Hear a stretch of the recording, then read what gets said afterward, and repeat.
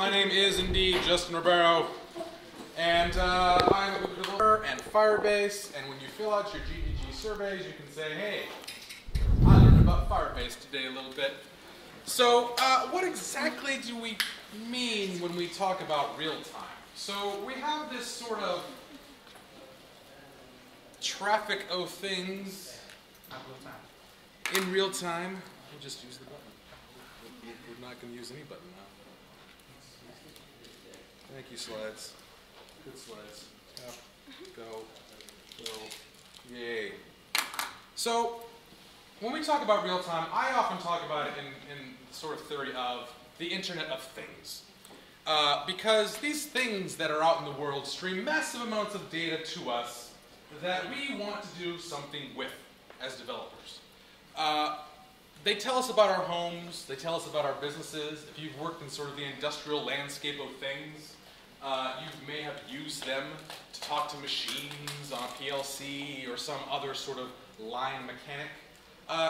All these data streams exist, but we don't really necessarily have all this wonderful place to use them, right? There are competing protocols and technologies and all kinds of stuff that we have to deal with. And so what today I'm going to do is I'm going to talk about some tools that we can use to sort of bridge these gaps for the Internet of Things stuff. So take a moment to think about what you consider the Internet of Things to be. Now, as developers or engineers, we may think of Internets of Things like this. A breadboard with tons of wires spewing forth, with some receiver or some output. We might be looking at this horrible mess of jumpers and bridging and say to ourselves, you know what, it looks good to me, it works. I can see my standard out on my console against this device. But the reality is that that's not the way our users see the world, right? Our users don't see this bench full of things. They don't want to see this bench full of things. They want a seamless experience that sort of bridges all the context for them.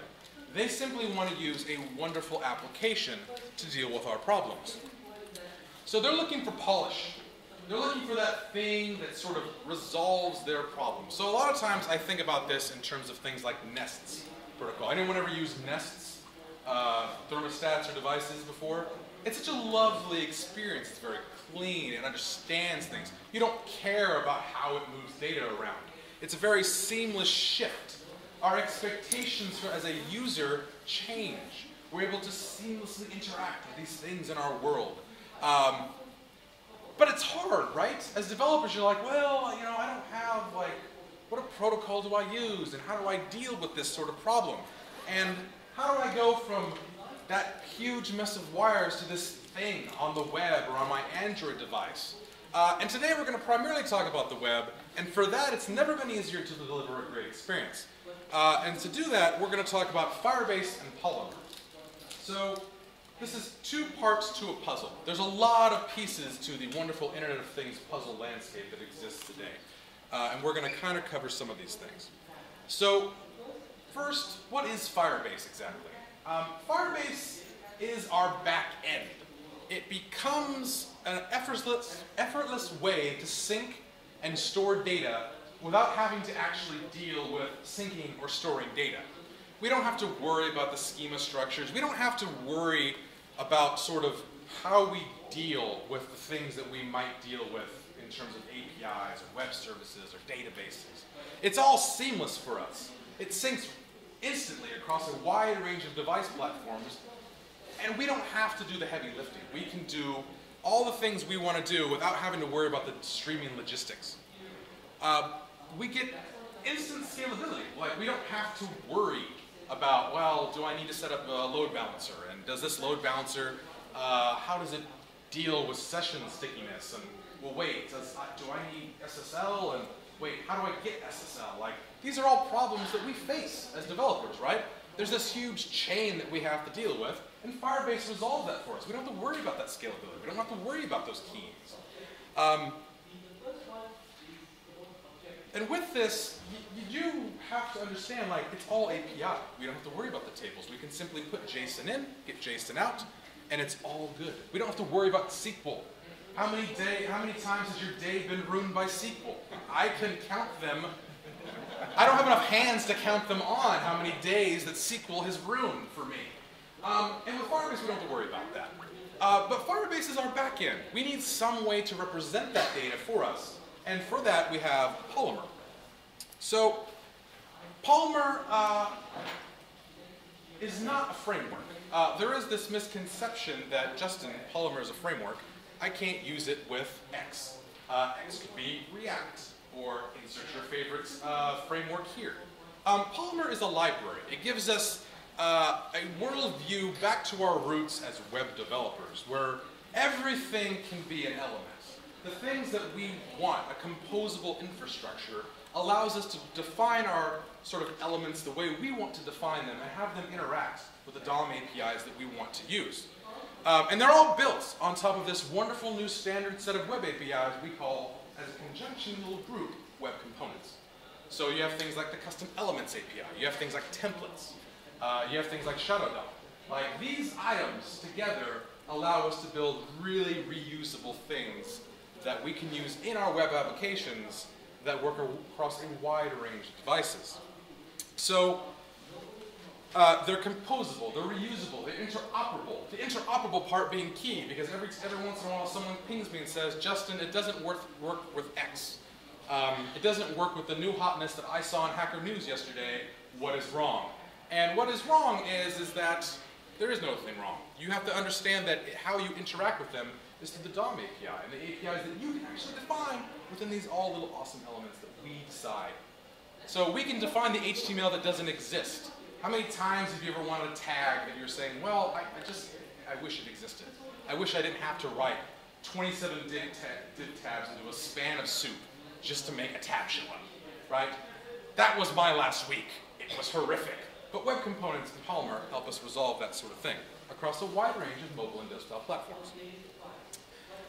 So what are we kind of talk about specifically today? So we're going to talk about a few things. The first thing we're going to talk about is this mess of things, which I could have swore was an animated GIF, but apparently it's not. So we're going to explain how to take Firebase data from a particular Internet of Thing. We're going to take data from a particular Internet of Thing, bridge that data out, and send it off into our Firebase instance, and then it's going to magically update seamlessly our mystical graph here, written in Polymer. So this is the basic chain. Device to bridge, Firebase, Polymer, happy users. Okay? There are lots of ways to do bridges. And we're going to talk a little bit about bridges to sort of help us understand why this part exists between device and Firebase. So, Internet of Things. Chances are, if I polled the audience, eventually we'd come across the notion that, wow, there are a lot of protocols one can use to talk to all these mystical devices. You have things like PLE, you have things like MQTT, you have Zigbee, you have Z-Wave, you have CoAP, you've got 27 gazillion things. And you're saying to yourself, I just want to get it to one place that I can work with it and have a nice day. In a perfect world, maybe we're all running, our Pi-esque fantasy land, where we can use things like Node and just say, hey, npm this for me, install these things. But the reality is really different. We have a cauldron of devices from a variety of manufacturers, all with a very large amount of APIs. And to help us resolve this, we're going to bridge. And a bridge is nothing more than, I want to get the data out of this thing and send it to something that I can actually use. So Firebase has clients. You have the JavaScript client, the Android client, the iOS client. And they also have a Python client, which is not from them, but is readily available and basically wraps the REST API. So Firebase can be interacted with through the REST API, and you can use it in a variety of ways.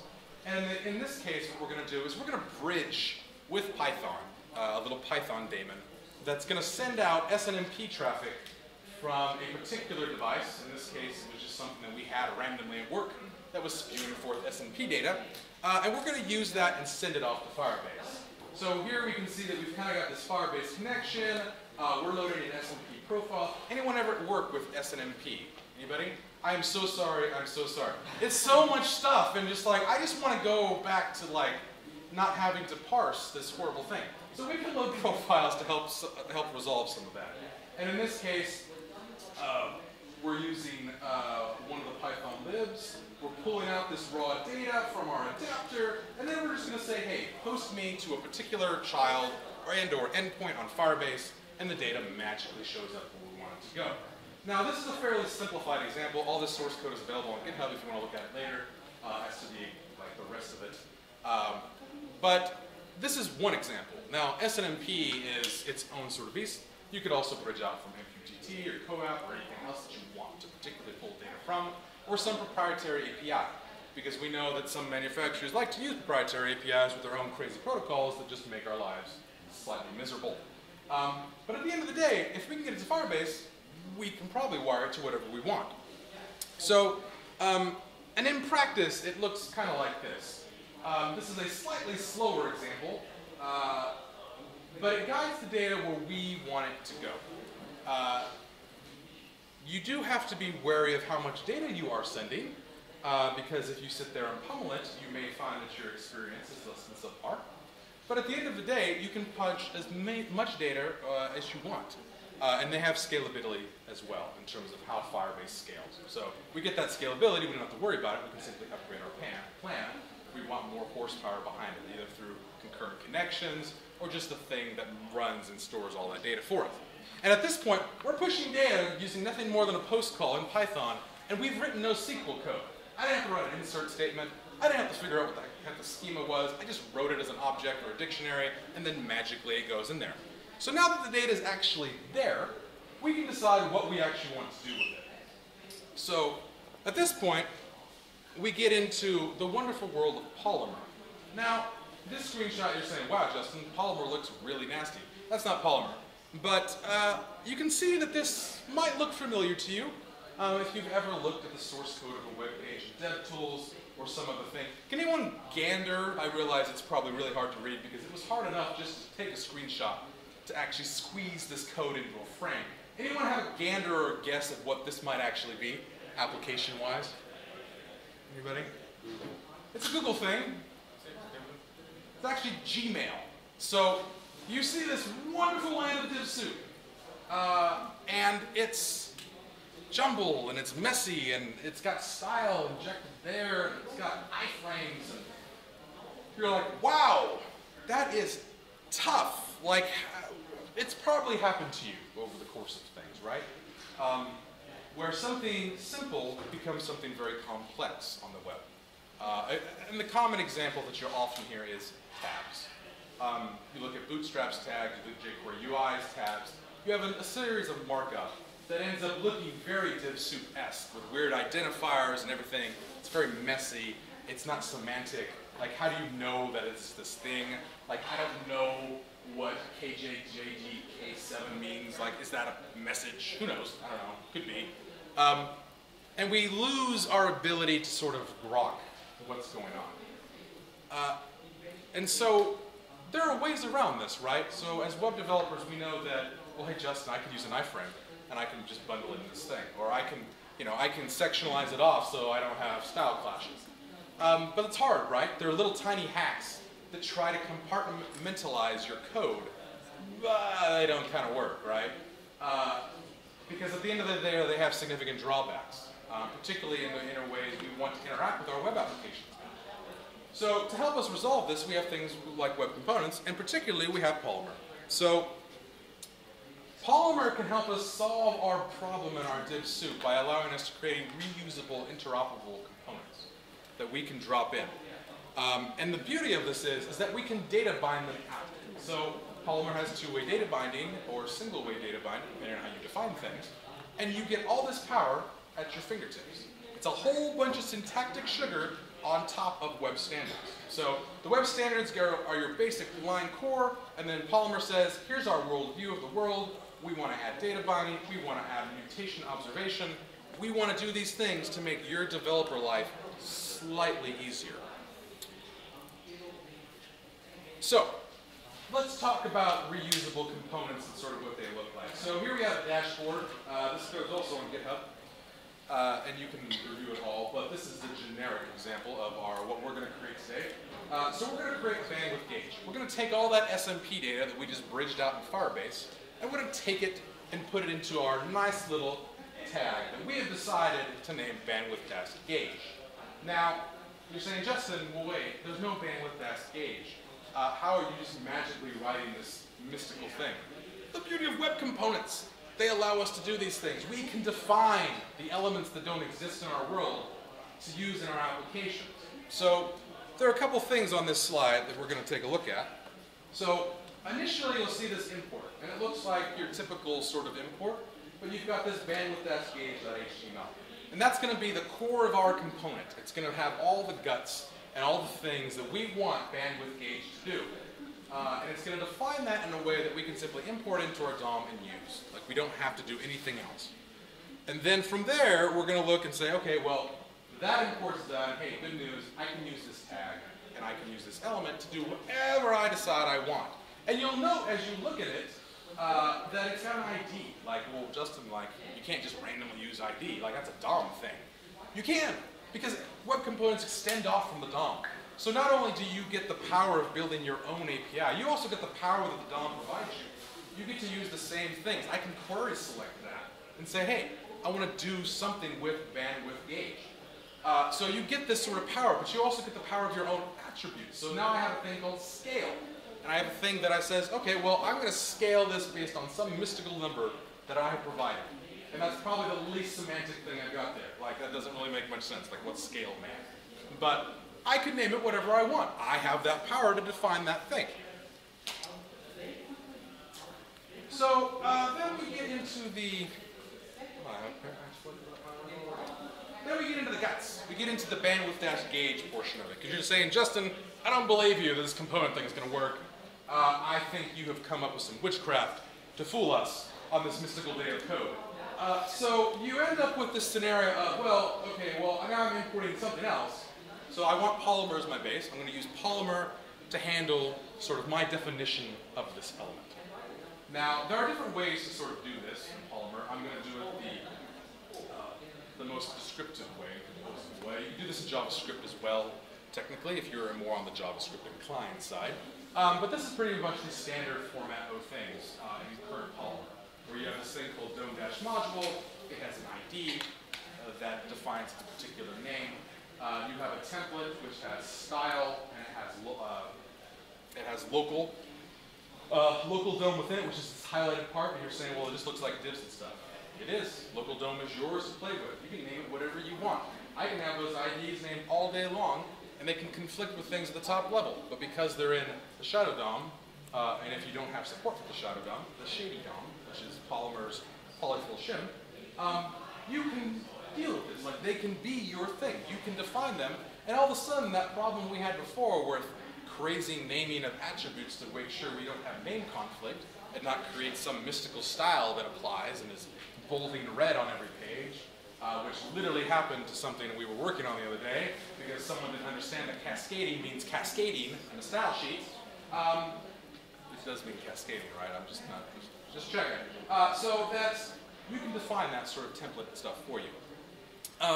And our style is shadow DOM scope. So the kicker with this is that these styles are inherent within this scope. They're not going to bleed and bubble up to the top. All right, so I can define styles, and I can say, well, ID name is going to be red. Yippee skippy for us. Doesn't go and say everything that's everything above and a div is going to be red. We can scope that down, and it uses the standard sort of shadow DOM filing or style. So you'll also note that we've got some random things in here. So if you use handlebars or mustache or insert your templating library here in just the talk, you'll note that you have like name and bandwidth.speed and bandwidth.unit that can sort of define the things that we want to actually bind data to, which gets us into sort of the property methodology of things. So besides this sort of local DOM scope world of things, we also need some script. So this is also inherent with our bandwidth gauge, and you've got Polymer defined as bandwidth gauge, which is very important. It's basically our create element call. It's going to create this element for us. We have properties, and you can say, well, Justin, normally properties are only like strings and such. But then you have this cool thing down here, bandwidth, which is an object. Like, I can have an object as a property. Like, this is awesome. And you can define your properties that are inherent to your API. They can be the things that you want to particularly use. And these sorts of things are what really start to get to the like crispy goodness parts of Polymer, where you're saying, well, wait, if I can define this, then that means I can pass data into it and just magically hook things. Like, is that how Firebase works in this scenario? It kind of does, and it's awesome, and I love it. So the cool thing is that not only can you say, well, I'm passing things in, you can observe those changes. You can say, well, if I have some external source of data that's pushing into my element, I can sit there and say, well, I can observe that change and fire something on that change. So in this case, we define an observer. There's a few different ways to do this in Polymer. It's in the documentation. I chose this particular way today. Felt like it. That says, hey, if bandwidth changes, fire update chart. And in this case, update chart is going to call and say, do all the logic I want to make a magical spinning gauge. Do the math, fiddle with it. It's all good. So the beauty of it is that again, we're scoped. We're in our little tiny sandbox of love and says, haha, I'm just my component. I can take it, I can write my code, I can observe changes that things are passed into it, and I don't have to worry necessarily about the outside world. I can only worry about the things that I control, the API that I have defined. So let's wire up dashboard gauge, or bandwidth gauge. Let's just say I'm going to put some data in this bad boy, and we're going to see what happens. So you're saying, Justin, well, that requires the mystical lands of JavaScript. And but I don't know how it works with your mystical web component tags. I think it's going to be a nightmare. I'm here to show you that it indeed is not. So you'll note that in this case, we're looking for web components ready as an event to make sure that our components are within our DOM, they're ready to go, it's all good. And then we have this mystical, magical thing called document.getElementById, which is really, really custom. Like, I had to really define this and this thing to really make it work within all the browsers and such, to work with our web components. Which many of you have a raised eyebrow right now because you obviously know that is not true. GetElementById has been in the DOM for a long time, and you're saying, well, wait, you can just literally call getElementById against the ID name, and your magical custom element will actually, like, you can do that? Indeed you can, because we have DOM methods on there. We can pull it and say, well, great, I now have this thing, right? And I can say, well, hey, you know what? You also have bandwidth as a property within your object. So good news, I can define bandwidth through it and just pass it the object that I want to do. Using nothing more than normal DOM methods. Oh, it's magic. Oh, it's lovely. Oh, it's just so beautiful. So it's not as custom as web components sound, because obviously one of the APIs is called custom elements. You still get that power, the power that you know as a web developer for the things that you might normally do in your applications and your environments. So you don't have to sit there and relearn an entire new scope of things. I can sit there and say, well, wait, I found a nifty little date picker component. It's a web component. I'm going to drop it into place, and then it has this little API, and I can call it, put it anywhere I want. It's scoped to its thing. I can pass colors or some other variables into it, which Polymer supports as theming options. And then I can use my methods just to call it, and it just does the magic of things.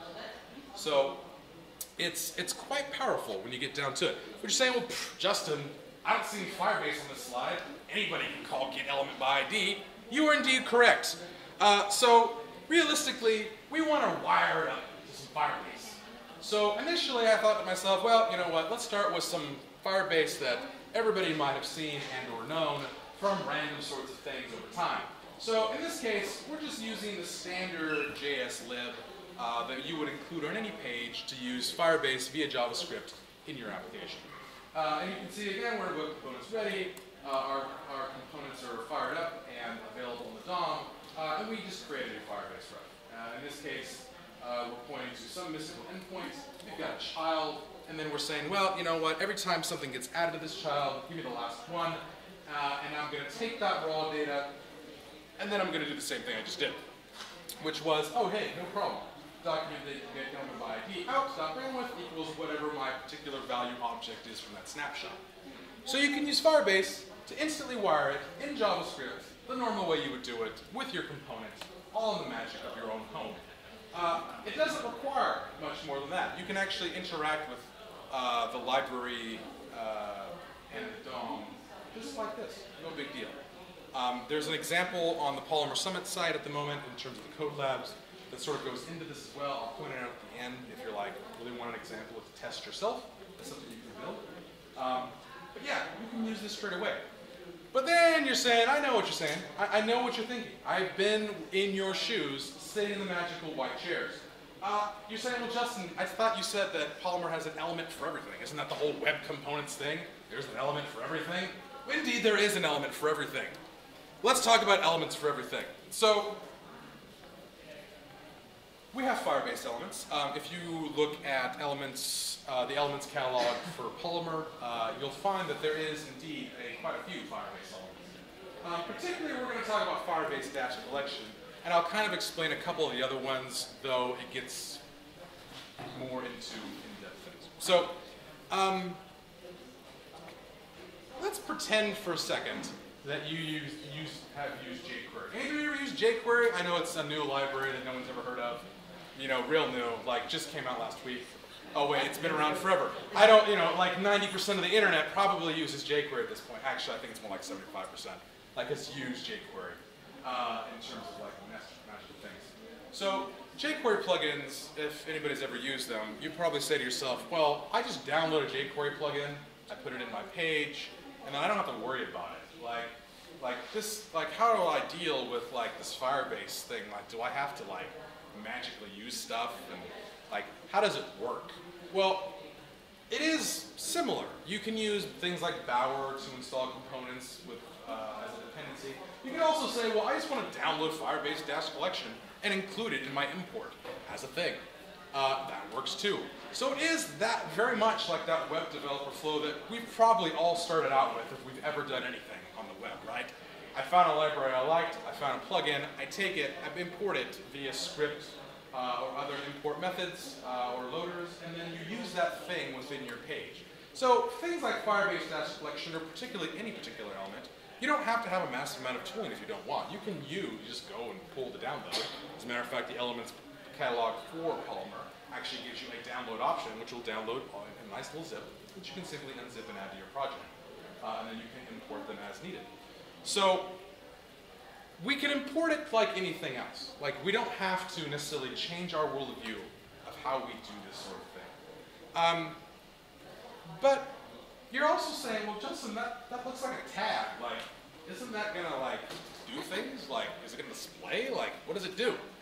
And you can think of it as the mystical data connector of things. So Firebase collection, you're looking at it and going, well, it kind of looks like that JavaScript you just wrote a little bit more succinctly or declaratively, right? We declared a tag in our code. We typed it like normal HTML. That tag surely does not exist in the spec, but there it is. I can limit to my last one, I can still point to my endpoint, and I can pull data out of it. And you're saying, well, wait, well, how does the data get to the thing? And is there a freeway on-ramp I take somewhere there? So what happens is that in this case, we're going to use another little cool Polymer feature. We're going to use template is DOM repeat. So sounds kind of self-explanatory. You can think of it as a loop. It's going to take our data as items, or we're going to inject as items, and then we're going to say as a device thing that comes out. And then we're going to say, hey, bandwidth gauge and bandwidth gauge, good news. Hey, pump in some data every time something happens. And every time we normally nominate two-way data binding. And we update things. Now, you're also probably saying to yourself, well, wait, Justin, doesn't that also update the DOM every time you do the thing? Indeed it does. This is not necessarily the fastest example of it, but I wanted to show a declarative example to show you the other way to do things as a means to do it. And I'll show you another example here in a second that'll sort of further explore this sort of topic of the declarative nature of things. Apparently I had highlights. So let us pretend that this link still works, of which I'm almost positive it doesn't. because I think that device died at the office, to be quite honest with you, so it's probably a very static thing at the moment. But all said and done, when we finally built this component and we've got data from Firebase pumping into it, it looks sort of like this, where it's actually tracking the amount of traffic that's going through that thing, being bridged out from SNMP to Firebase, listening via wonderful Firebase Polymer together into this component.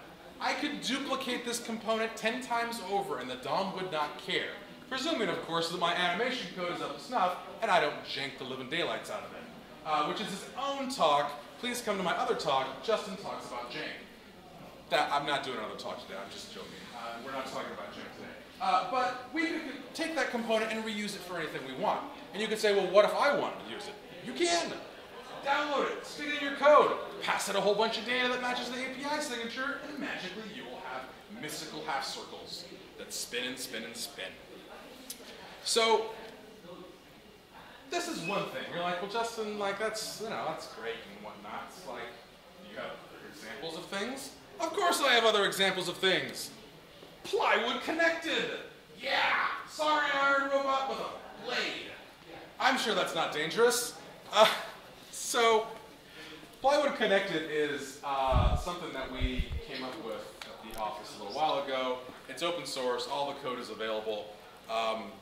And what it basically is literally a series of projects that take plywood and connect them to the internet via bridges and a whole bunch of other random stuff.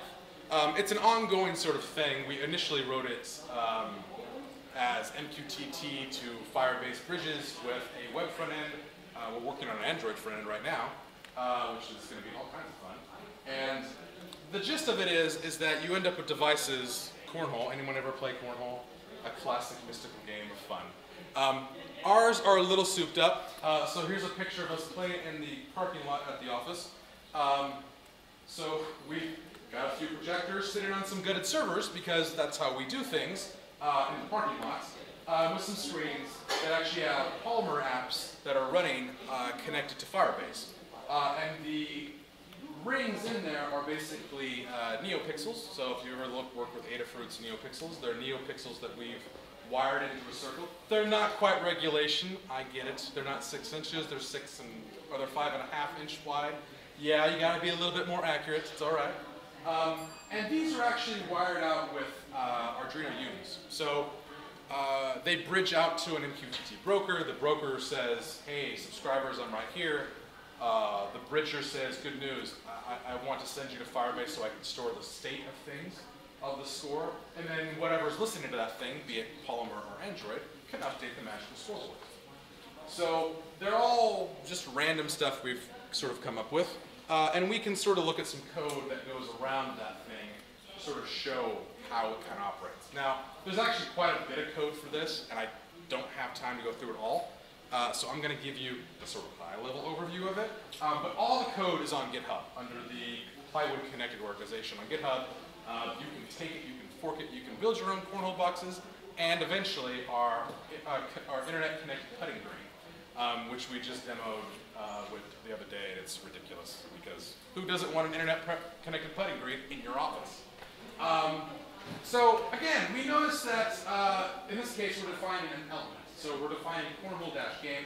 Cornhole-game basically is the scope of that game. So we took the approach in saying, well, we're never going to just have one set of cornhole boxes. We're going to have matches of cornhole boxes and hundreds of them out in the world connecting to this magical thing. So you can define games as basically two teams. Cornhole team is another tag that or element rather, that we've created. Red team and blue team in this case. We're again using Firebase collection against the location target in games. We're listening for these new things on Firebase-child added and child changed. And from there, those methods are basically internal to this component. So we're listening for those two things and updating our DOM as required here. So initially, we're taking the games out and saying, well, how many teams do we have? In this case, we're kind of using the same approach that I did with the mystical spinner. Where we're saying, well, just feed me data into this thing, because we know that it's not a very fast updating game. It's actually a very slow updating game as Internet of Things goes. Unless you're really good at cornhole, in which case, kudos to you.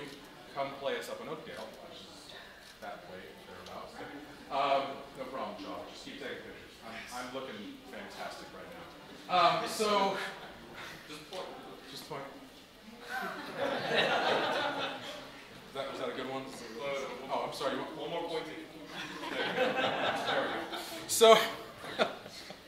So, again, very declarative approach, right? We can see it. Like, we didn't imperatively have to define these things. And if we look at the JavaScript that's sort of behind it, I've sliced off most of the game logic here. You can see that I just wrote Justin Chocolate logic for this slide, because I couldn't possibly fit it all in here as we started to do the checks. But you can see that we basically had this observer that's observing the collection when it changes. So this is slightly different, primarily because the first slide was a slide I wrote for I/O. I gave a variation of this talk at Google I/O this year. So you'll notice that we're listening for this change event from the data that's actually being pumped out. From there, we can actually take that snapshot value and just say, hey, update when something actually happens. So cool feature, cool utility feature of Polymer right here, the $. It's going to go look at your local DOM, pull the first element that it finds. So utility functions in Polymer that you use within an element really help speed up the development of things that sort of create an easier sort of development environment for us as developers. So you can see that we would run this and make sure that the game is not locked. Basically, a locked game for us means the game was over, and someone was just trying to cheat, because you have those people in the office. I know we all do. And then at that point, scores updated and things like that. Again, all the code's on GitHub. I apologize. I just sliced the slide a lot. But Justin, I'm really not buying into the cornhole thing, and you don't have the golf course thing on here. Are there other things that happen in the Polymer or the Firebase world, or Polymer world, or worlds of internet things, doing similar things? Of course there are. So, Firebase button, all the things. So this is actually a screenshot. Again, should have been a GIF. Don't know why the GIF's not working today. That's pretty much my Saturday sometimes. So this is Firebase button, all the things. This is actually from an older article that Jenny had wrote, who works on the cloud team for Firebase at the moment, or at the time she worked on Firebase. Now she's on cloud. Jenny has a whole bunch of Firebase Internet of Things sort of examples, from robots that fight each other, basically in her slides, to little internet connected toys that you can sort of do. And they use things like Pis and Arduinos that are listening for events that pump out. Because the problem with an Arduino, right, is that one, if you add Wi-Fi to it, you're gold. But two, processing power doesn't really do SSL very well, so TLS can be troublesome. So in that case, if Pi is real nice, you can simply bridge out and send stuff. She's got more examples online. You can always check that out. I'm actually doing pretty good on time. I'm feeling pretty good about this self. And for that, we're just going to dance a little bit. My Rick and Morty dance time. Anybody watch Rick and Morty? Yeah. Yes. Yes. Rick and Morty things. Woo. Season 3 will be so long away. So, yay, Polymer and Firebase. Things you can do to learn more about these things. So, Polymer Summit was this year. There's a whole bunch of videos. Rob Dobson's got a really great video on Polymer and Firebase that goes really in depth into how to build an application end-to-end for a to-do app. The code lab for that very thing that he builds, there's a variation at the Polymer Summit code lab site where you can do all kinds of basically code labs that are specific to Polymer. So there's a service worker code lab. Anybody use service worker yet? Anybody? Anybody? Use service worker. Make your apps available offline. It's the proxy of the internet, and it's landing soon in Firefox too. So the code labs are going well. The Firebase one is there as well. I definitely recommend it if you're getting started with Firebase and Polymer, or just want to learn a little bit about both at the same time. They're pretty cool. There are a couple other things that it uses, primarily is Firebase-document, which gets noted but not in use. If you want a Firebase-document example, basically how two-way data binding updates things, I have an example on GitHub for that as well, how to do that in Polymer.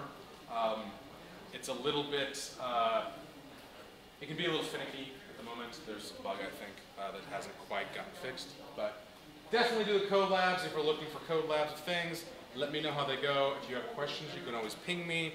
Documentation of things, polymerproject.org, firebase.com. The Firebase element documentation is on the Elements repo. now, or in the elements collection rather, sorry. My bandwidth sample code is on GitHub as well. The cornhole and golf course sample code is also on GitHub. I will make the slides available and send it out to everybody. YouTube.com/Google Developers, also YouTube.com/Chrome Developers for all your Chrome developer needs. Do watch awesome Polymer videos by Rob. They are top notch for all your Polymer needs. And then that magically is time, 41 minutes, 40 seconds, a new record. Usually I go long. Thank you! I will be around the rest of the day, so if you have questions, please come ask me. If there are questions, I've got about 4 minutes, according to my watch, that I can attempt to answer and hopefully not screw up horribly. Can Polymer be used as library inside Android or iOS apps? So if you want to use Polymer with on the platforms, what you would do is wrap with Cordova, so or PhoneGap, depending on which one you want to use. Does it work? Yes. Depending on your device platform stuff, you may need Crosswalk as sort of the stopgap, depending on how far back you want to go on certain devices. So Crosswalk is basically the Chromium engine that gets ported in to as a WebView sort of replacement that sort of helps you when you don't have the newer Chrome WebView that's available on, or Chrome-backed WebView rather, that's available on new Android. So if you're pre-KitKat and you want, you want Service Worker, for instance, or you want Shadow DOM, that would be a hard thing to do in the old Android WebView, and you get really horrible performance because the old browser/WebView on Android is horrible. We all know it. I know we all deal with it, but hopefully we don't have to do this much longer. But yeah, you can use Crosswalk to sort of deal with that problem. You don't have to use Crosswalk if you don't want. You can simply just use it internally and test, depending on what your sort of platform is. And then for the most part, on iOS, I don't have a lot of data samples for it yet. We haven't pushed anything like a Cordova container with Polymer in it. It should work fine. The kicker is that certain things, old Polymer and the 0.5 branches was rather slow on Safari. So if you were using it on mobile, and did anybody use Polymer 0.5 in the old days? So Polymer 0.5 was pretty slow, right? It used the Shadow DOM polyfill, and that was tough because it was an epic engineering feat that sort of resolved a significant amount of problems, but it had created its own problem, which was it wasn't fast. Because polyfilling Shadow DOM is brutal. Like, it worked, but not fast. And that was harsh on Safari, that was harsh on mobile in general, because the memory usage was just, it didn't work. 1.0, and I'm sorry, 1.1, which is where we're at now, resolves that problem. Shady DOM is significantly faster on iOS now, so you don't get the jank that you normally had when you were using 0.5. So if you used 0.5, you're like, I stopped using it because it was too slow on mobile, definitely try the latest version of Polymer. It's way faster. It sort of resolves a lot of the sort of request problems and jank that we sort of had on early mobile. Is there any documentation for I don't know that there is specifically. If you want a basic example of how it works, I probably can push one. Because we've got an app right now that's getting wrapped. That's basically a web app that they want a container for. And I think we wrote a sample for it. So if you can't find one, you can ping me, and I will put one up to sort of guide as a test. Cordova is not terribly hard to use. And there are cases for it and against it, so it really sort of depends on what you're trying to accomplish too. It could be something that you already have an application that does something, you want to simply port into those platforms within the container set. It is a little different now though too, so the mobile website, from a Chrome standpoint at least, well even Firefox is in there. You have application manifests, you can add the desktop home screen now. If you haven't used Chrome on the latest sort of Android devices and whatnot, it's really nice for that. iOS has some other features that are pretty cool too, but they don't quite parity-wise. But yeah, it really depends on what you're trying to do. But if you can't find one, let me know. I can put one up. I have 1 minute, and Mike is looking at me. I see you, Mike. You're over there, Mike. Mike's going to talk about Android now. Because I'm not talking about Android today. So, thank you very much. If you have questions, please ping me.